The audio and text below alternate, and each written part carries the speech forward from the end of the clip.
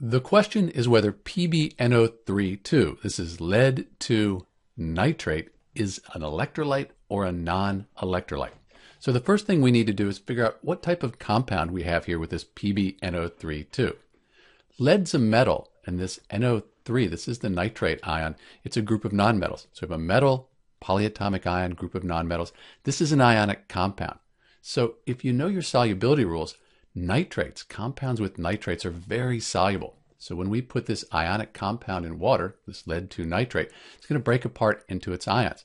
We'll get the nitrate ion, and the whole nitrate ion is 1 minus. So we'll get that NO3 minus, and since there's a 2 here, we'll get 2 of those. And then for the lead, we don't know the charge since it's a transition metal, but since this is 1 minus, and we have 2 of them, it has to be 2 plus.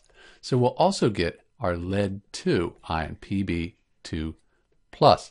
And these will both be dissolved in water. So let's put a little AQ after them, show that they're dissolved in water. Based on our definition for electrolytes, they dissolve in water or a polar solvent, and they produce ions. These are ions here. They produced ions. This dissociates completely since it's soluble in water. And as a result of these ions, this solution will conduct electricity. So in answer to our question, PbNO3, lead 2 nitrate, this is an electrolyte, and it's a strong electrolyte because these are all dissociated in the water, and they will conduct electricity very well. This is Dr. B, and thanks for watching.